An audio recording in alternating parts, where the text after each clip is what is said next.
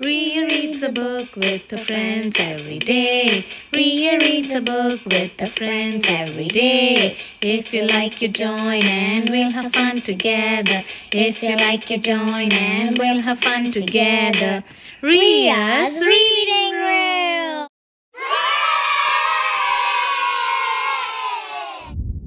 Hi friends, welcome to Ria's Reading Room. Today we are going to read the book Luca, but basically it is a movie. And what happens is two sea monsters named Luca and Alberto really want to get a bike named Vespa. Let's see the adventures they do to get that bike. Come on, read along with me. Luca, adapted by Courtney Carbon, illustrated by Francesca Rizzoldi, designed by Tony Fegerin. Luca was a friendly sea monster who lived with his family in the ocean. He spent his day herding a flock of goatfish. Though he dreamed about life above the surface, Luca was forbidden to go on land.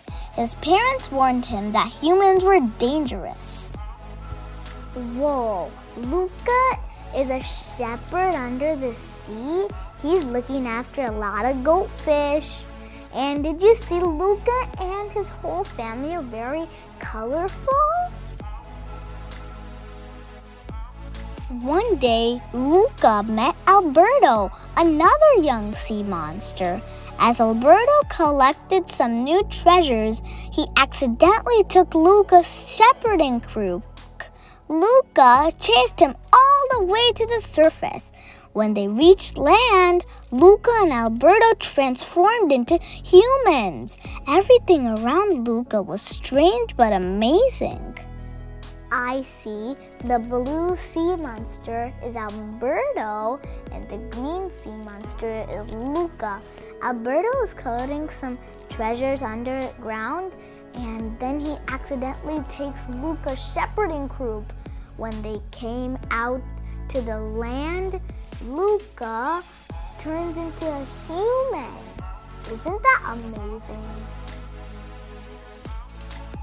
Then Alberto took Luca to his hideout. It was full of neat human things, including a poster of a shiny Vespa. Luca was fascinated. Looking around, he realized they could build their own Vespa. The boys got to work right away.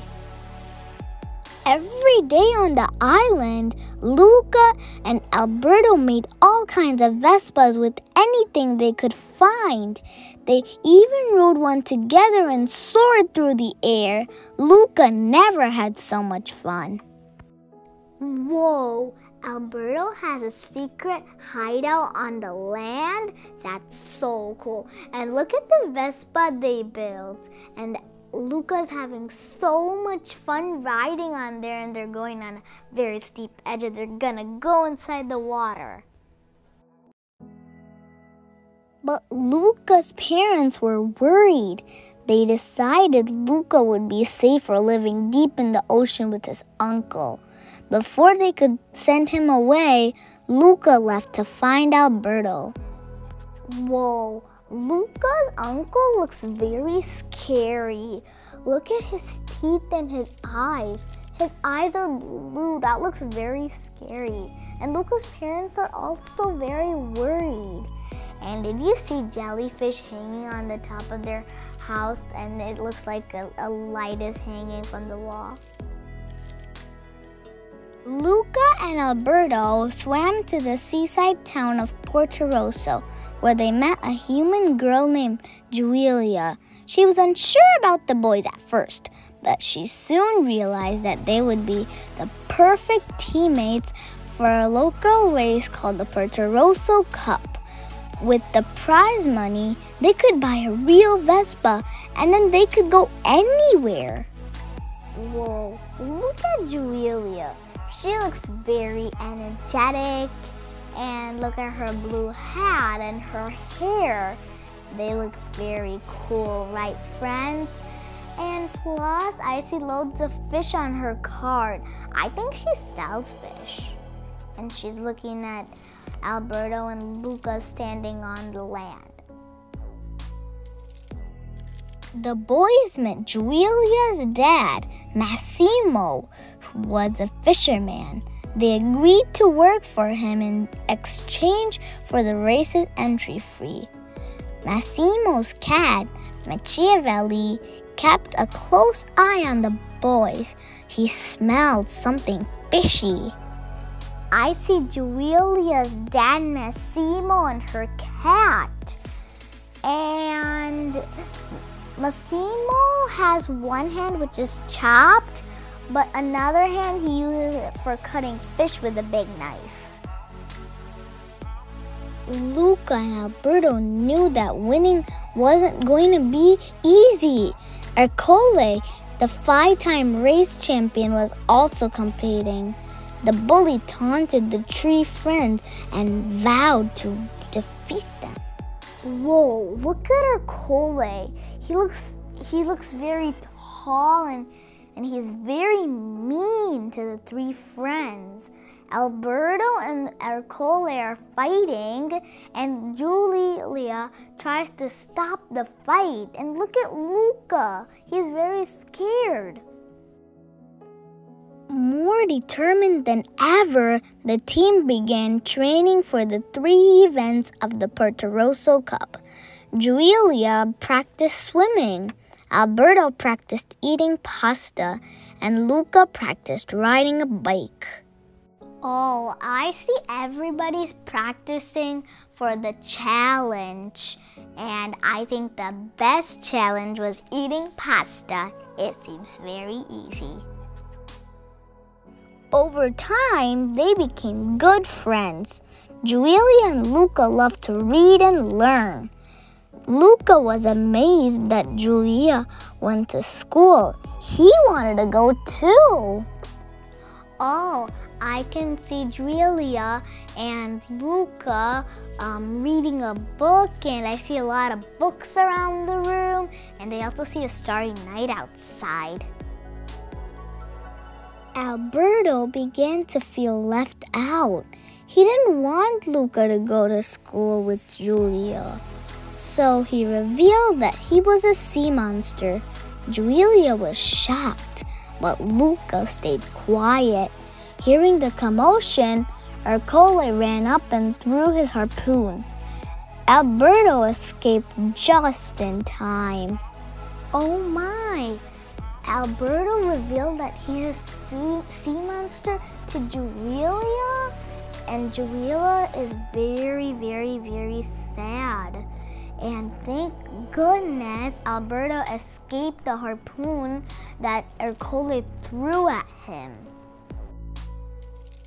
Giulia soon figured out that Luca was a sea monster too.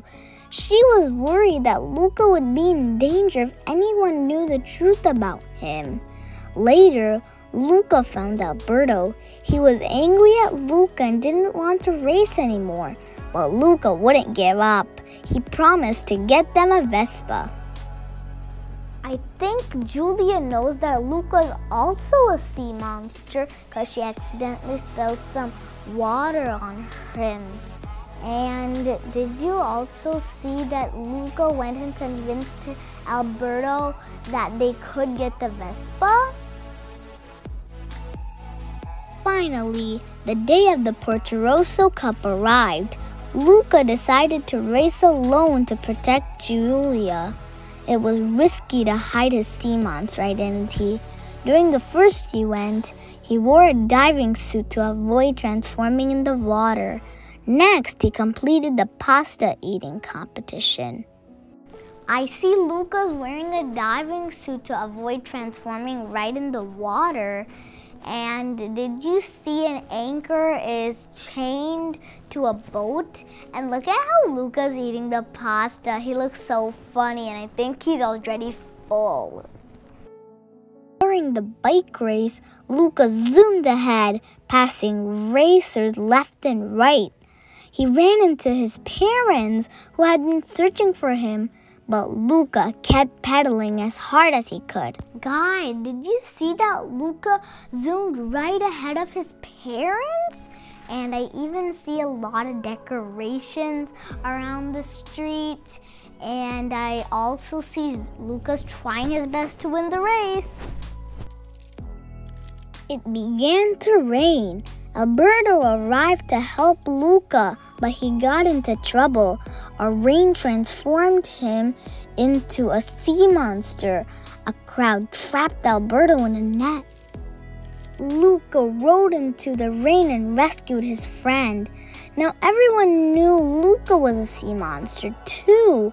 The boys raced away as Ercole chased them. Did you see Ercole is chasing Luca and Alberto with his harpoon, and Giulia's right behind Ercole? And did you also see that Alberto's trapped in a net and Luca's trying his best to win the race? They both are transformed into sea monsters by the rain. Before Ercole could take aim with his harpoon, Giulia crashed her bike into him. Seeing their injured friend, Luca and Alberto came to a screeching halt. They climbed off their bike and rushed to Giulia's side.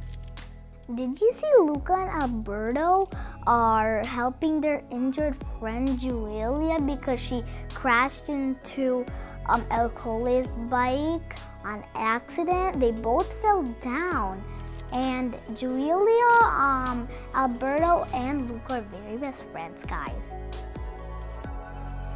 Luca and Alberto were nervous as the crowd watched them. Massimo was the first to step forward. To everyone's surprise, he accepted the boys as they were, and he pointed out something important. Luca and Alberto had stopped their bike just past the finish line. They had won the race. Did you see Luca and Alberto and Giulia won the race? It's so cool, right? And did you see Luca's parents are on the side and they also are very happy, and Massimo also gave them the prize money and said they won. Isn't that just amazing, guys? Later that evening, Luca and Alberto finally bought their very own Vespa, and the group gathered in Massimo's backyard to share a meal. Luca's family was welcomed with open arms. Guys, it's happy to see all the friends riding together on their dream, the Vespa. And I see Luca's whole family invited for a dinner in Giulia's house. And they all are having a lot of fun. And I also see Giulia's cat, by the way. I wonder where's Alberto's family. It was soon time for Giulia to go away to school, but she was the only one. As a surprise, Alberto had talked to Luca's parents, sold the Vespa, and bought a train ticket. Luca would be going to school. I see a clock in the train station, Luca's parents and Giulia peeking out her window to the two boys. And I also see Alberto handing out the train ticket to Luca. They are both best friends, right, guys? Luca wanted his friend to come with him, but Alberto planned to stay in Porto Rosso with Massimo. Even if they were apart, they knew their summer memories and their friendship would last forever. So friends, whoa, I cannot believe the adventures that Luca and Alberto had on land. And remember how Alberto was very kind to his friend? He really wanted the Vespa, but also he thought about Luca's wish, and he spoke to his parents, sold the Vespa they had, and he got the train ticket. Luca's very lucky to have a friend like that, right, friends? Hope you liked my video, friends. Please remember, if you liked it, like and subscribe to my channel. Thanks for watching, and bye-bye.